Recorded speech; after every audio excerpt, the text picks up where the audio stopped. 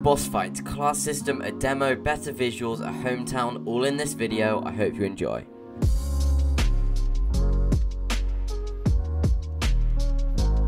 If you're new here, Eye of the Portal is an action roguelite game where you seek revenge on the Eye of the Forest using the mysterious portals to navigate to the end. My goal for the boss was to make something challenging but not annoying, but before we can program the boss we need to make the visuals for it. And here are the visuals for the boss. The boss is split up into different parts so it's much easier to animate. For example, when animating I can simply move the different components of the boss to make a very appealing animation. And now for the attacks. The boss will use his fist to either punch you directly or punch the ground near you. Here is the first attack. The boss will slam both his fists to the ground and damage the whole of the middle area of the map. In the second one, the boss will swing his fist back and forth across the map, damaging anything that crosses its path. The third attack is similar to the first, however it attacks with two fists rather than one fist. And that's pretty much it for the boss fight. I think I will probably go back over it in the future and improve it, but for now it gets the job done. The class system has to be my favourite addition since the last video. It adds so much variety to the game, so let's get into it. Currently there are 4 different classes in my game, each of them catering to a unique playstyle. The bowsman has 2 bows, one which shoots fast and another which shoots 2 shots at once. This is a class for people who want range with a fair amount of health. The tank does the opposite. It has high health but only has 2 weak swords. The duelist is the basic character who only has 1 fairly decent sword and 1 fairly decent bow, and he has 20 health. The assassin is for experienced players who want extremely high damage output but almost half the health of the duelist. As far as the selection screen goes, it simply has the stats of each class and a select button.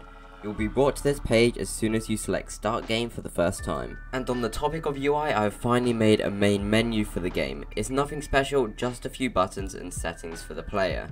For the settings there is just volume sliders and an easy mode button. You also might have noticed that in the top right corner there is finally a logo and name for the game. The name I went with is Eye of the Portal because there is a strong theme of mystical portals and the main enemy is the Eye of the Forest, so I kind of merged them together to get this name. The town is a new addition to my game. The town will be the first area of the game and it's where the tutorial is located. There are loads of signs leading to the tutorial in an attempt to make sure the player will not get lost. Also there will be some NPCs and villages in the town at a later date, but for now there is only this guy. He will sell you something, I'm not quite sure yet, but in the future you will buy important upgrades from him. As for the tutorial, it's nothing special, it will just teach you the basic mechanics of the game, which includes attacking with both weapons and dodging. At the end of the tutorial, you will have to fight your first wave of enemies. You might have noticed in the last clip that there is a new enemy. He is just the basic enemy of the game with a simple chase the player script attached to him. I just really added them to make the first area feel slightly more varied. Last video the game looks like this, and now it looks like this, so how did I do it? Well, there is one answer, which is post-processing. It really makes a whole world of a difference and without it the game looks terrible. As you can see on screen, I'm flicking between with post-processing and without post-processing and you can just see the massive difference it makes. So now there is a playable demo of the game, but unfortunately this doesn't mean that you can play the game now.